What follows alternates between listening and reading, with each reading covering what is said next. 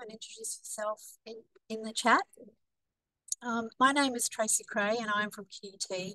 I'm co-convener along with Zachary Kendall and Lauren Halcombe-Smith of a very brand new Australian scholarly communications community of practice.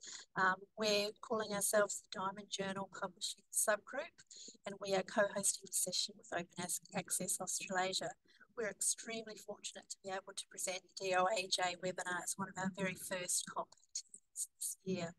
So as you may know, DOAJ, which is the Directory of Open Access Journals, is one of the largest independent indexes of diverse open access journals, now containing well over 20,000 titles, and it plays a vital role in our open access infrastructure.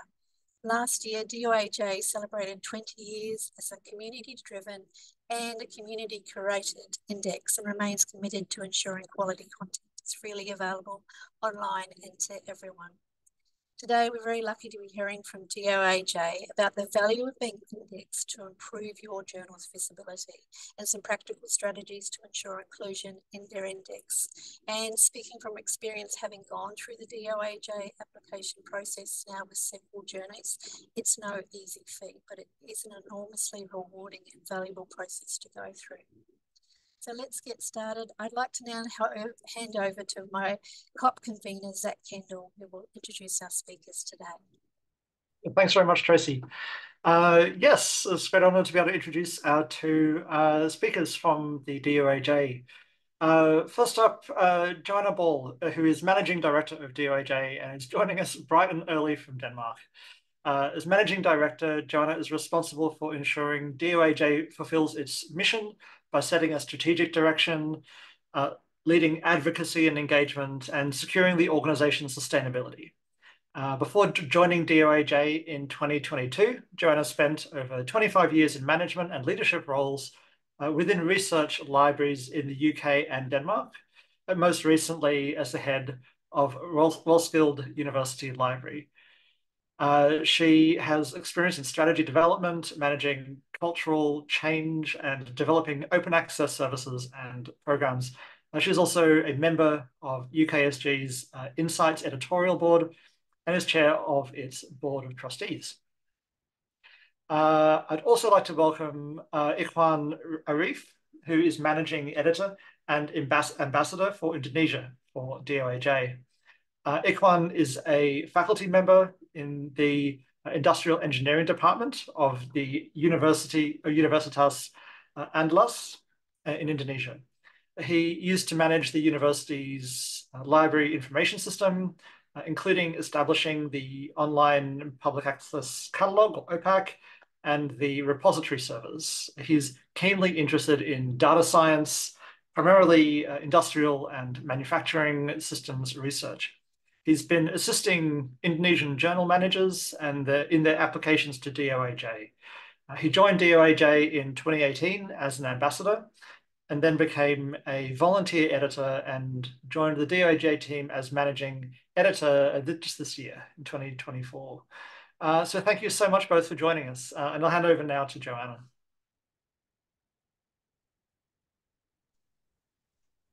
Thank you, Tracy and Zachary, for that really warm welcome. It's so great to be here. And I feel very privileged that we are here straight after your first Diamond Publishing subgroup meeting. And also just to hear about the energy that there is around Diamond Publishing in Australasia at the moment. So that it's really great to hear that, and Ikhwan and I are very pleased to be here today. I'm going to be covering the perhaps the more strategic aspects, the kind of the how and the why of Diamond for DOAJ, and then Ikhwan is going to get into the detail of the preparing an application. So if you could go to the next slide, Ikhwan, please. And I'm really pleased that Tracy gave a good introduction to DOAJ there. So I hope you're all familiar with our work. I won't be going into too much detail about who we are or what we do generally. But what we're going to talk about today is why you should apply to DOAJ, or why we think you should apply. Look at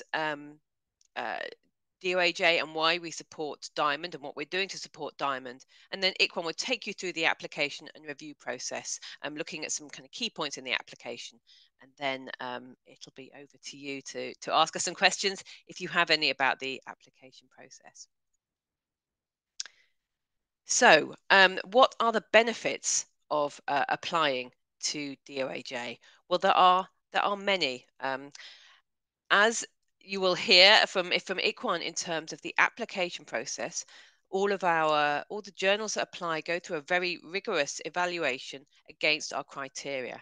And so if your journal is indexed, it means that it demonstrates that your journal meets kind of a gold standard in open access. And that means quite a lot to libraries around the world. It means a lot to funders. It means a lot to other publishers and to the community as a whole. So essentially, it's a quality stamp for your journal, and that will give it a higher profile and recognition. It means that it will be indexed by library catalogues across the world, and so it'll give it much more visibility. And a survey that we did with our community recently demonstrated that journals that do get indexed in DOAJ do feel that they have an enhanced reputation and impact. As I mentioned about library catalogues, our metadata is not just taken by library discovery systems, but it's also used by other systems all around the world. So, for example, OpenAlex, Unpaywall, the Lens. So if your metadata gets into DOAJ, then it can be spread out to other services across the world and have a lot more visibility. And of course, more visibility means that you can attract more authors and readers, both locally and from around the world.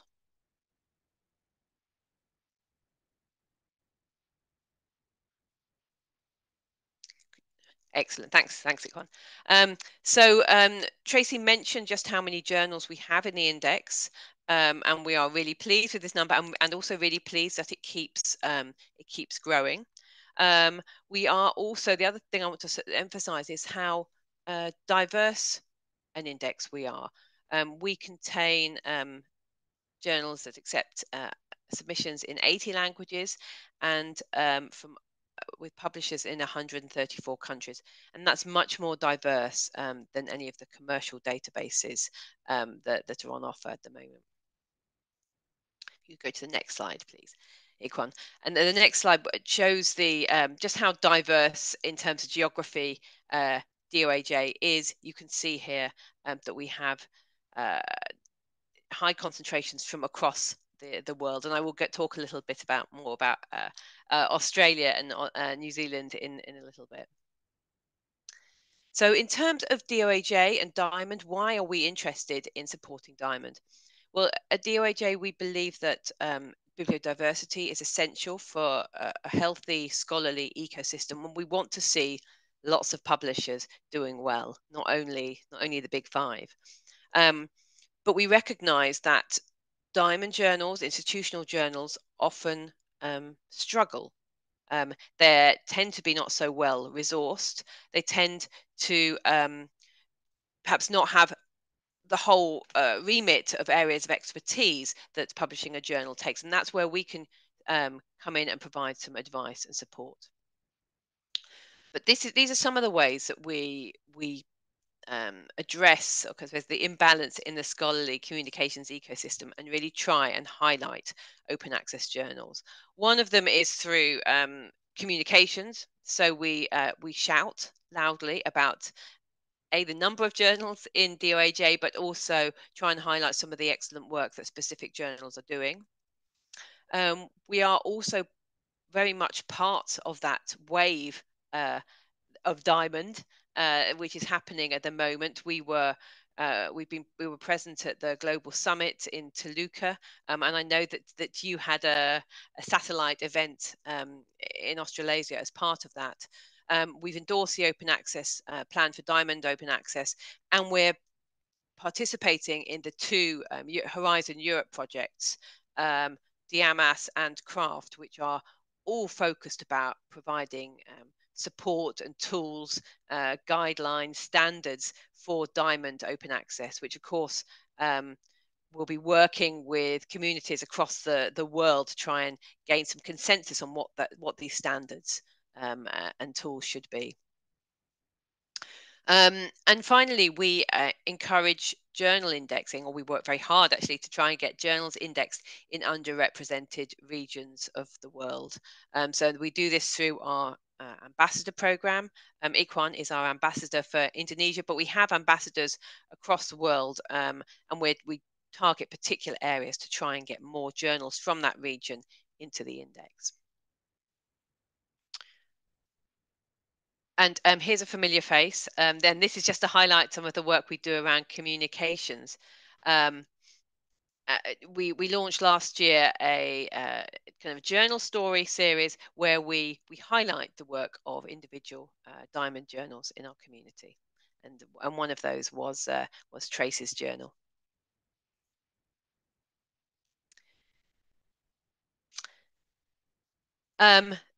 This is a figure that we talk about a lot in our communications. There is a myth that to be open access, you have to charge an APC.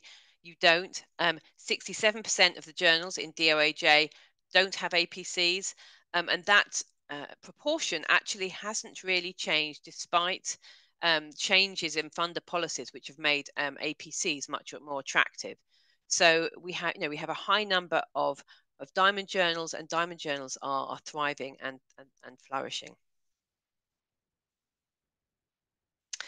So just focusing in on Australasia, and I can't take the credit for these figures. This is some work that Ikhwan has done to look at the Australasian journals in DOAJ. Now, I would love to hear from you how comprehensive this list is, because of course one of the issues with Diamond is we're not quite sure how many Diamond journals are out there at the moment, but it's quite overwhelming when you look at the total number of Australasian journals in DOAJ, just how strong the no APC and authors holding copyright segment of that collection is. So there's 72 journals that would count with that slightly narrower definition of Diamond in the index, and we hope that with the energy around Diamond in Australasia, that number will continue to increase.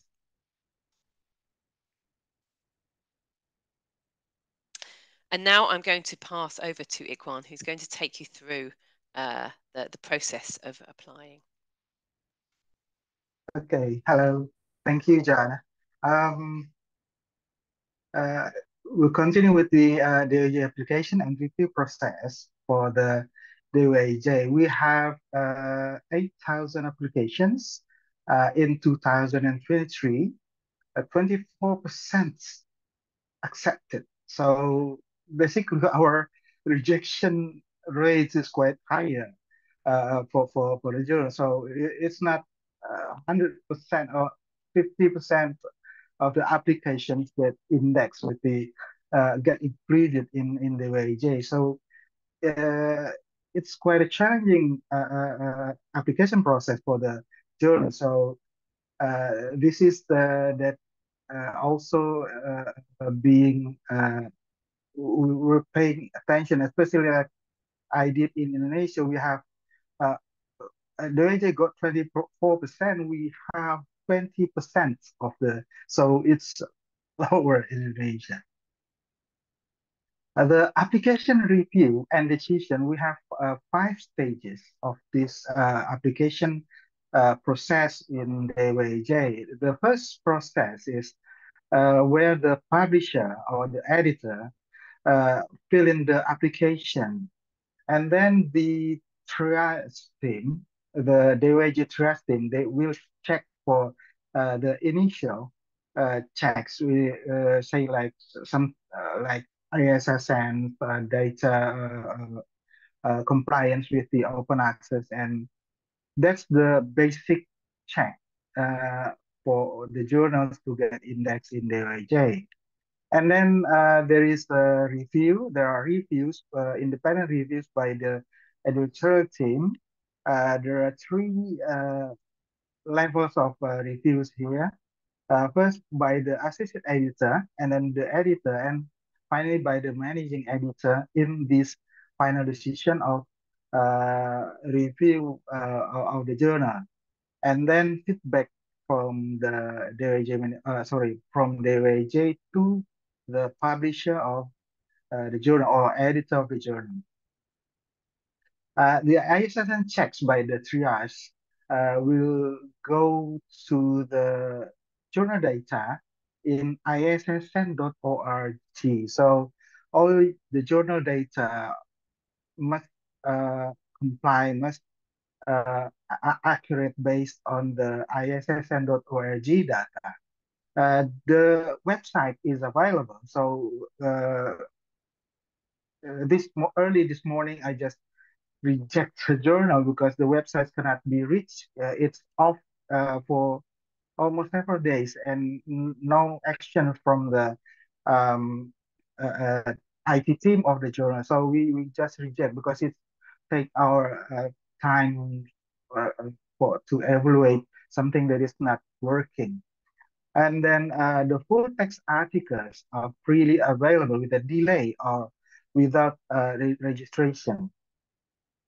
The copyright and licensing is stated in the open access statement of the journal page. So this is being checked by the triage to qualify for the first stage of the application.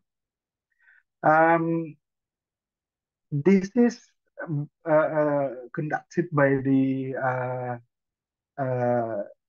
triage team. Well, actually, not many of us in the triage team. And then the final recommendation is whether to accept or reject the applications. Okay, and the final decisions by managing editor, the managing will review applications and review the recommendations because the associate editors and editors also recommend the decision for the journals. Managing editor can make further adjustment or contact the journal for confirmation of their information. So we're not just saying some small details, then we just reject the journal. Now we don't do that kind of thing. So if there are some small details or that needs to clarify with clarifications, then managing editors will contact the journal. So the email, this is something that always, these are things that always happen. Journals fill in their applications without active emails. So when we contact them with their email, they do not respond. So unfortunately, we have to reject that application. After the decision, there is an automated email sent to a journal whether it is accepted or it is rejected, and the journal will immediately appear in the DOAJ list. So the system will display the journal just by the second it is accepted in the DOAJ. For the journals being rejected by DOAJ, there is a 6-month waiting time before they can reapply to the DOAJ. That is the normal cases. Some journals got 1 year exclusion, some got 3 years, depends on the severity of their applications in compliance with the DOAJ. These are some common reasons for rejection of DOAJ. Not enough research content published. We need to have at least 5 articles in a year. to qualify the journal as enough content published. So 5 articles, not a big thing, I think. Um, some full text articles are unavailable because as in the open access statement, we need to we need to have the full text available by the time the journal going live. Sorry, the issue going live. The links sometimes do not working in the applications. Uh, this is quite common because sometimes the journals change their server, they migrate their OJS version, or they upgrade the system, and these links do not work anymore. The licensing is not clear, and the peer review issue also going with the endogeny. Endogeny here, we have 25% of the endogeny allowed for the journal to get indexed in DOAJ. Average application processing time is 3 months. So if say like journals apply today, they can expect for news from us within 3 months. But in case of triage, there will be 24 or 48 hours decision if the journal is not comply with the WAJ. So between 24 or 48 hours, they will get notifications of rejection if their journal is not comply with the WAJ. This is our statistics, a number of journal applications. As you can see, we have a steady rise of the applications since 2008 and up to 2023. But the rejected applications still high. The accepted applications quite lower rather than the ones that being submitted to the DOAJ. My colleagues here in Indonesia, they sometimes said that it's difficult to index journal to the DOAJ rather than Scopus or Web of Science. But it's because they do not quite get the grip of what is the open access actually. So that's the main reason of rejections that they face when they apply for the DOAJ and got rejected. Key points in the DOAJ applications. All the journals, of course, must be fully open access, must have peer-reviewed research articles. They need to meet the basic criteria. We have this guide to apply in our website. You can check for that. Sometimes journal editors do not read that guide. They just apply, they just fill in the form, tick there, tick that, but they do not adhere to what we need in our guide to applying. The application process, we can you not have to finish the application by the time that you fill in the application. You can save the application and continue later when you need to fill in the application. First stage of the application is the open access compliance. Whether the journal adhere to the DOAJ's definition of open access. The answer must be yes here. And there is the statement in the website of the journal that displays open access statement when the journal began publishing open access, and what are the license, or what is the license being used for the journal as the open access journal. So We're not just write this journal is open access, not just that one, because the basic rule on open access is there are two major, say we can say that rule of thumb of open access is free access and then license. How the journal governed by the license, the word in the journal use the license.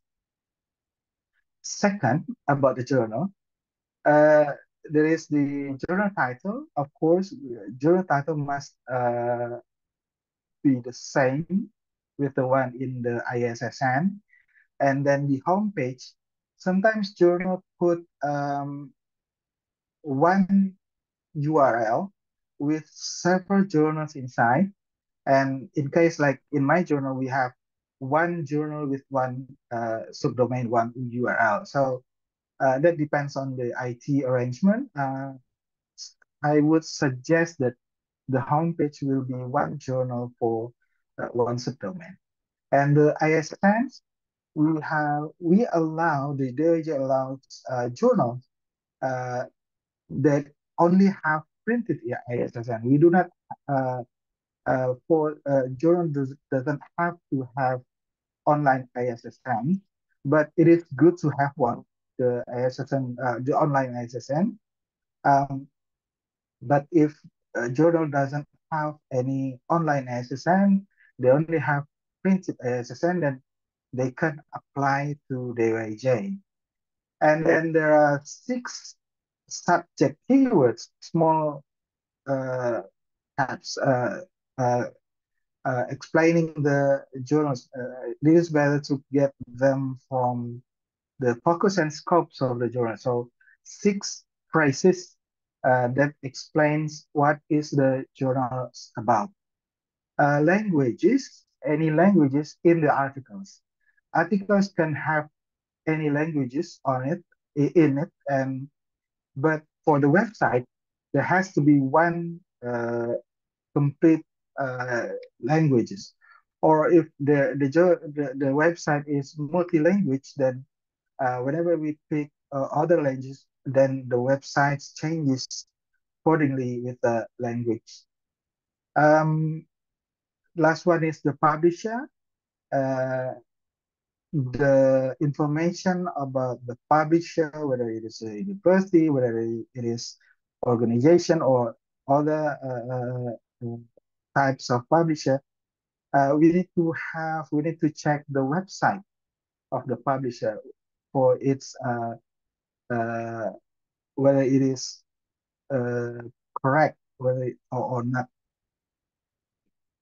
Third one, about the copyright and licensing.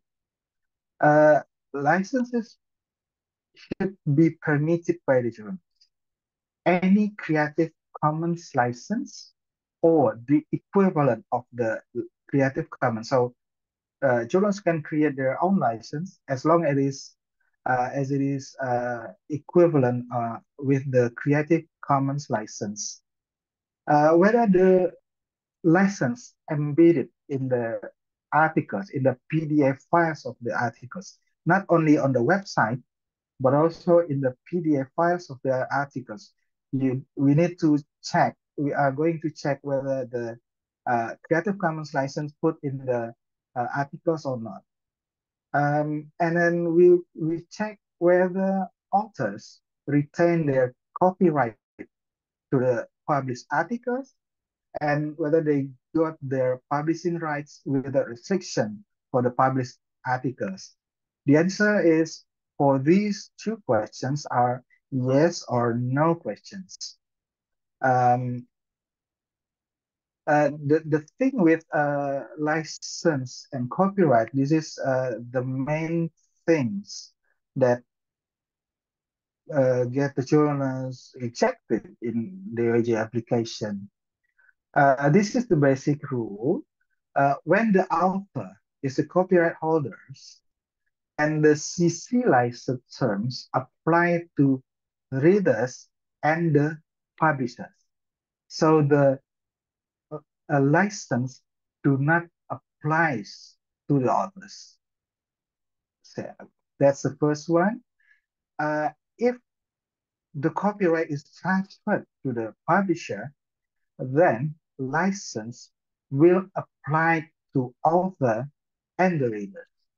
So there are two conditions here. The first one is the copyright with the authors, and the license applies to readers and the publisher, or the editor of the journal as well. And the second one is the copyright transfer to the journal or the publisher, and the license applies to authors and readers. The best practice that we suggest is for authors to retain the copyright of the published articles. The fourth stage is the editorial policies. What are the types of peer review being used by the journals? Whether it is only peer review, or whether commonly people use single blind or double blind, and then open review or post-publication reviews we can pick from the application. There is this plagiarism checking policy on the website, but it will not make the journal reject it if the plagiarism checking policy is not available on the journal. Aims and scope. Journals must have aims and scope, and the editorial board. There is a list of editorial boards, and then instruction for authors, detailed instruction for authors in preparing their manuscripts for submission to the journal. And then average number of weeks from submission to publication. Journal editors tends to forget the time here in weeks. They sometimes they put 2, meaning that 2 months. Whether we have weeks here, so 2 weeks from submission to publication is not it's not realistic. So please do check the number in weeks, not in months. In peer review, at least there are 2 independent reviewers per manuscript, for articles. And there is this editorial review is only allowed for journals in arts and humanities only. You can check this in detail in our website on the limitation of editorial review. Get edited content must also undergo the same process as the standard peer review process. Try to minimize endogeny. We have the limit is 25% maximum for endogeny. So we can say like it is based on the article numbers. If we have say like 10 articles per issue, then maximum 2 articles can be co-authored by either editorial board or maybe reviewers being the co-author of the article. Only 20 out of 10, because we don't have 2.5 articles, don't we? So 25% of the published articles are allowed as a maximum limit for endogeny. And then the business model, we have things with money, things with financial in the business model questions. Whether the journal applies APC, article processing charges, for the accepted manuscript for publication, how much the money must get paid by the authors for publishing the article. So sometimes journals, like I think what Joanne said earlier, sometimes journals got mixed up with the understanding that open access journal must be free with the APC. Now, APC is allowed whatever the journal is wanted to put the APC. But any information, whether it is zero APC, we need to see the information on the website of the journals. How much for the submission, how much for the maybe review articles, or in total, you can put APC only. APC is maybe like in 500 US dollars, whatever you think need for the APC. We also request that the journal writes whether they have discounts for authors, co-authors from maybe underdeveloped countries, or students with short financial support. They need to publish their articles with our journals. So you need to write whether the journal waive certain amount of APC for these authors. Please also state any other fees that will be incurred in publication of the journal. Sorry, the articles. And these are optional. Best practices in stage 6, archiving, long-term preservations, basically with logs or clocks, or in cases with my university, we have Portico with we work with Portico to save our journal articles for long-term preservation. There is this self-archiving policy. What kind of self-archiving policies that are allowed by the journal based on the three types of stage of the articles. First one is on the preprint, where the journal allows authors to self-archive the preprints, or the second one is the postprint, where the journal allows authors to archive these postprints, and the last one is the published version. The published version allowed to get saved by the authors in any repository servers of their chosen, like maybe in the Figshare, OSF, Zenodo, they any repository services that is allowed or picked by the authors.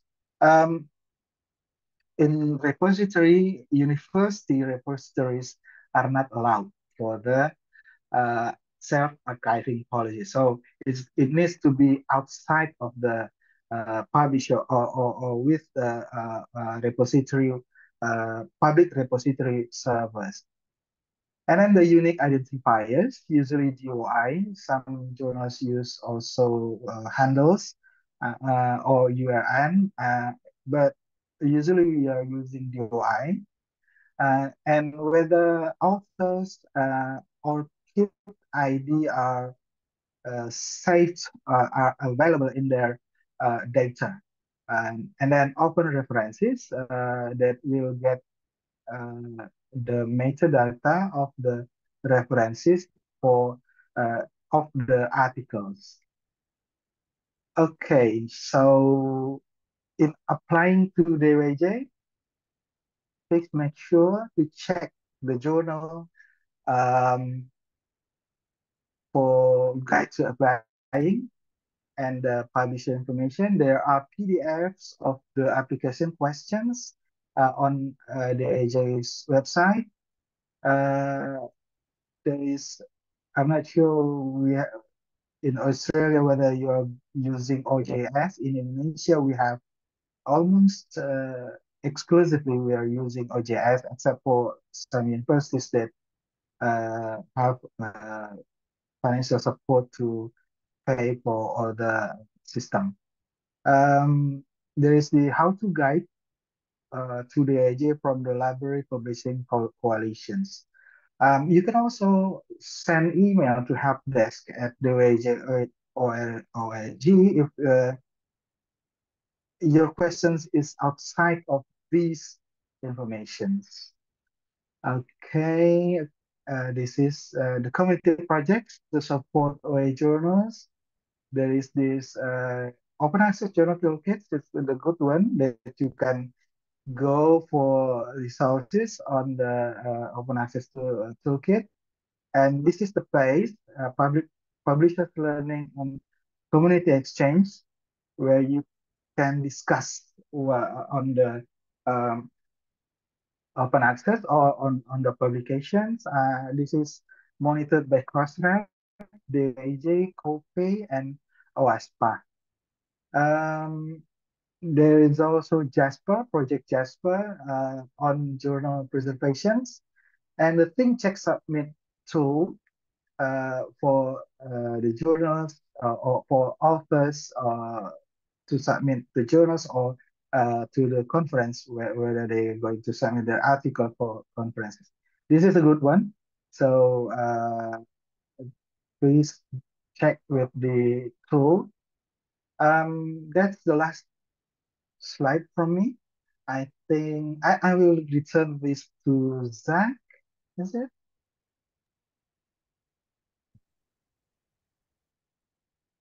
Thank you so much, Ikhwan. That was fantastic, and Joanna. I've got some time for a few questions that we've received.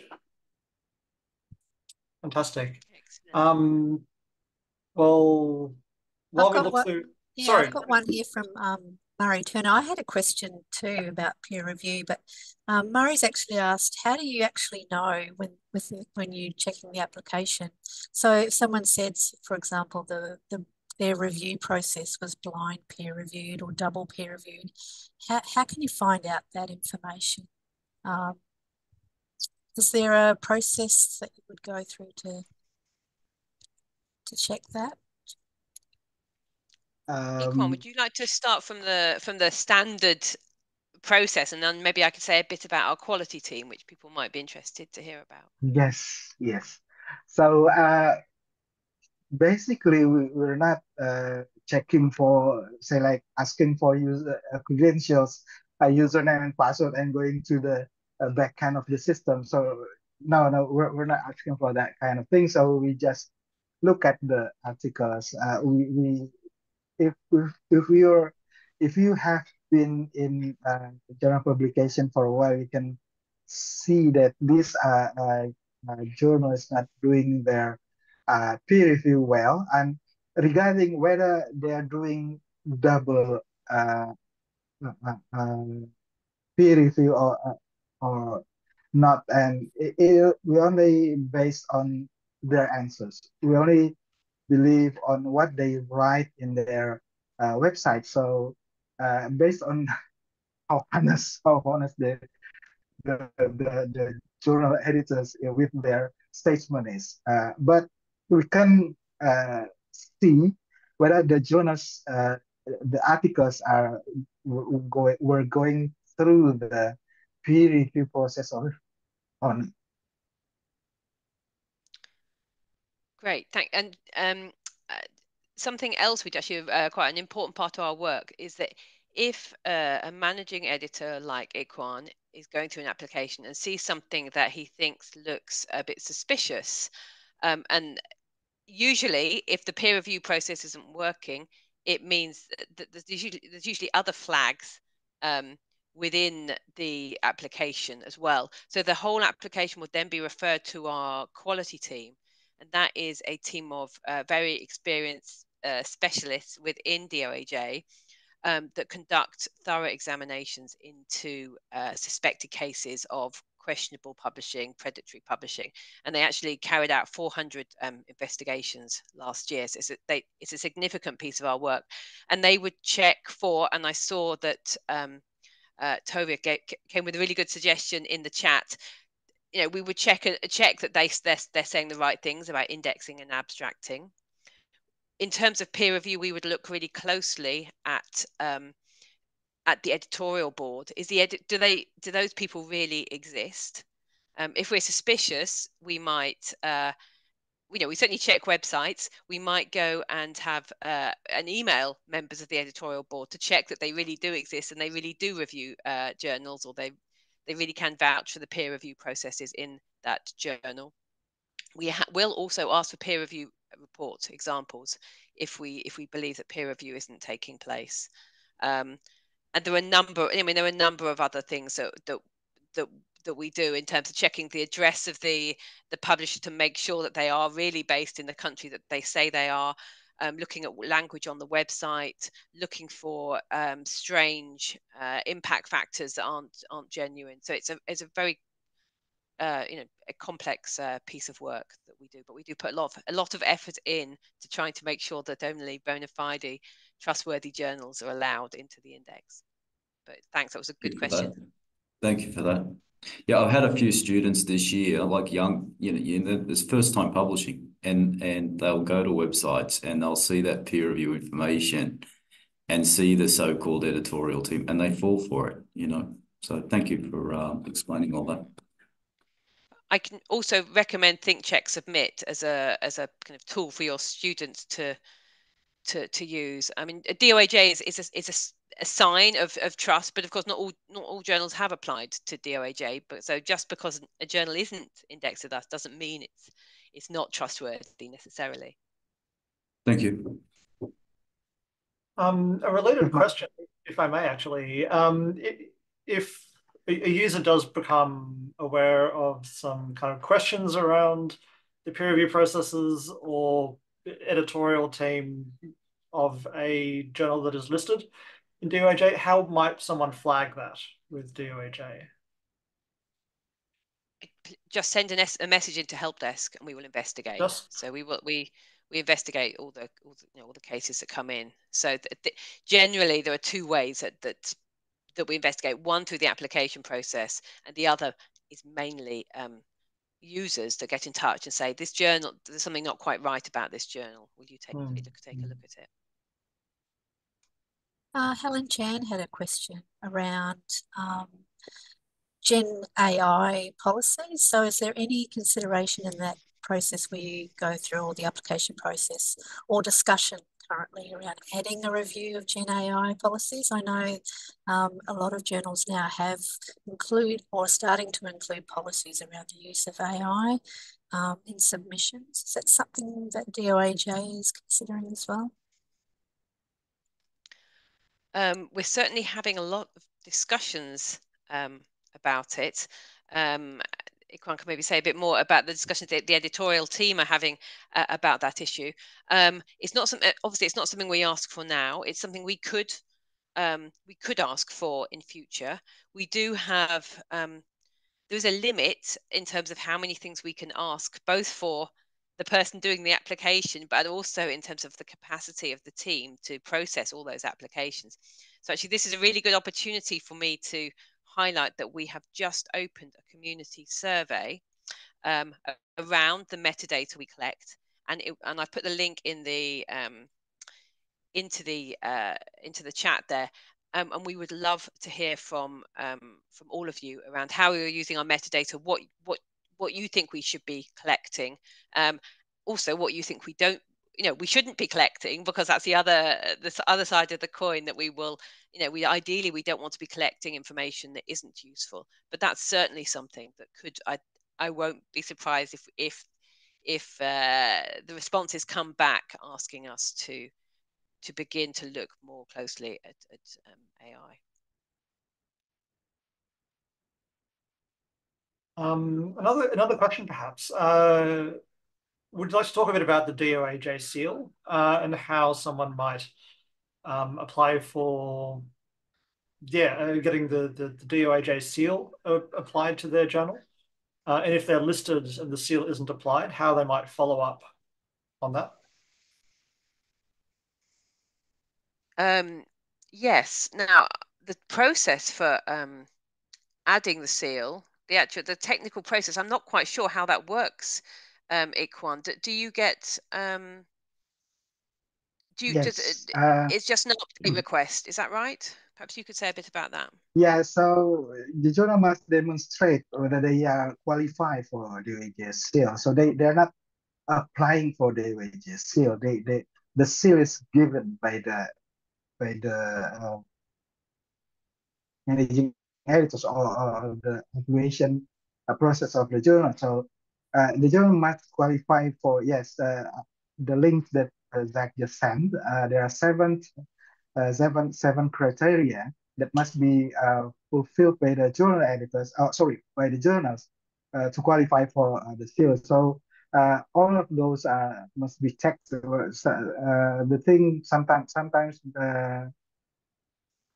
the repository policy that is registered maybe with Sherpa Romeo, they don't have that one, so they're not qualified for the DOAJ seal. Say like archiving, they do not register with maybe Portico, logs, clocks, or the free one is the PKP, PM services, or the archive.org archiving services. So basically, the journal must qualify for that 7 qualifications. The license, any licenses, and the I think the copyright is suggested for the authors to hold the copyright. So yes, 7 criteria that must be fulfilled by the journals to qualify for the DOAJ seal. So you would either get the seal as you apply, or you would send in once you're in DOAJ, you can send in an update request, and then once you meet all those criteria, you would achieve the seal. I would just like to say a little bit about the extra about the seal, because I think it's something we have mixed feelings about within DOAJ. It does show best practice in technical standards. It's much easier for a big commercial publisher with a cookie cutter website to achieve the seal. And within DOAJ, we don't like the fact that it seems to give a ranking to those journals to say that those are better quality, when it just means they meet a different set of technical standards. So this is something we're digging into as part of the community survey. So please do answer that and let us know whether you find the seal useful. And something else we're looking at is trying to highlight other aspects of the of a journal. So it could be that a journal has for example, a diamond seal or a subscribe to open seal or something else that tells you a characteristic about that journal. So essentially we kind of perhaps water down the importance of the DOAJ seal as it stands now. I don't think I'm speaking out of turn here. I think that's kind of generally how we feel within the organisation. But we know that we know our community, some people within our community value the seal. So that's what we're trying to find out as part of the consultation as well. Thank you. That's really interesting. Thanks for sharing. I think there's a number of journals, open access journals that are indexed currently in DOAJ that have the seal. And I know that they lean towards it as sort of a mark of best practice. And I really like that idea of going down a bit further and defining the open access journals within the different models, so diamond, gold, green, whatever. That would be a great addition. Does anyone else have any general questions? Scott McIntyre's asked around future planned developments for DOAJ, and would that relate directly to what Joanne has put in there, that link to the survey? So DOAJ are doing quite a bit of work to understand what they need in terms of metadata or don't need to sort of improve the service. Was that what you were talking about, Scott? Or did you want to clarify your question, or are you happy with that? Bit of a blue sky question in that aspirations, hopes, goals, kind of things we might look at on the horizon. Yeah, so that kind of question. Yeah, well, one thing at DOAJ, we are never short of ambition. We just lack the resources to get there. I mean, what we want is to be as comprehensive as possible, and we know we're a long way off that yet. If you look at the PKP research that was done last year around the number of OGS journals that are out in the ecosystem, not all of them would necessarily be eligible to apply for DOAJ, but I'm sure a lot of them would be. And we know that there are areas of the world where we're just not we're not comprehensive. So that's really for us is the main goal, to try and get as many good quality and trustworthy journals into the index.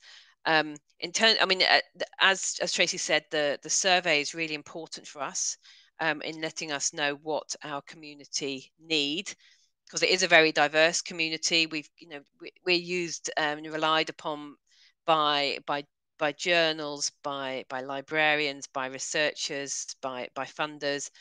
And everybody's got very specific things that they want out of DOAJ. So it is a kind of a bit of a balancing act. One of the questions actually in this survey is around whether we should be indexing journals that they're not quite hybrid, but they're not fully OA. So where all the research content in a journal is open, but where, for example, editorial matter or reviews aren't, or book reviews aren't open. So should we consider indexing those? Because at the moment we don't. And that will be a change in policy for us. So we're interested to hear what the community thinks about that. Thank you so much. I know we do have to wrap up, but I do see one more question in the chat that I don't think has been asked. Apologies if I missed this. Helen asks if any consideration or discussion has been had around generative AI policies. Yeah, we did. We covered that. Oh, apologies. That's all right, Zach. Well, we might wrap up unless there's anything final, because we're right on time. I wanted to quickly, before we go, thank Janet Catterall from the Open Access Australasia for all of her assistance in putting the webinar together today. And on behalf of myself and Zach as co-conveners of the Australian Diamond Journal Publishing COP and Open Access Australasia, huge thanks to Ikhwan and Joanna from DOAJ for giving up their time today to talk to us and also sharing their insights. And thanks to all of you for your participation today. Thanks.